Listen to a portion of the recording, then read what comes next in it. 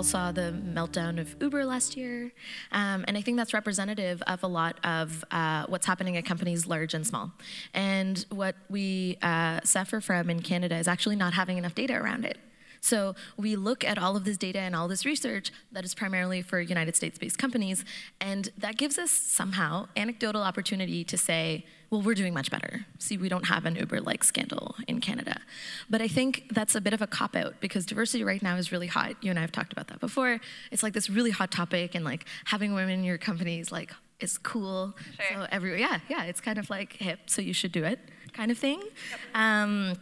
But I think overall, we're seeing cultures, so workplace cultures, that are discouraging women from being in the positions that they maybe want to be in. So we talk a lot about getting women in STEM, so getting women in programming, getting them in programming jobs. But once they're in programming jobs, I've been in companies in Canada where we have these programming teams that are, maybe one order short of a frat house. And it's difficult. It's difficult for women to be in those spaces, and that's when I think numbers are really important. Because what I noticed is my chief technology officer is a woman, and I had 50% more female applicants applying for jobs at my company because of her.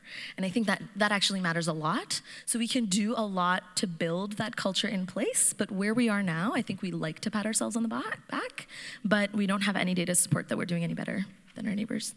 If you do have an executive team of all men, which is often the case, it's hard for someone, typically a woman or typically someone who identifies as a minority, to open up that conversation because they're not part of that group.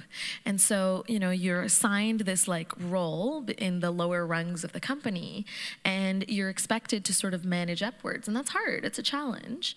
I think, also understanding, it's fine for us to say it, and it's fine for us to say that diversity or different cultures are better for business. But historically, when we look at it, both investors and business owners are looking at examples that have worked in the past. And the examples that they're pointing at is Mark Zuckerberg hiring a bunch of his guy friends, and then later bringing in Sheryl Sandberg to like clean up the mess, And then we're looking at Evan Spiegel, who like made Snapchat for all the wrong reasons, and then bringing in like a marketing team to like put a better spin on it.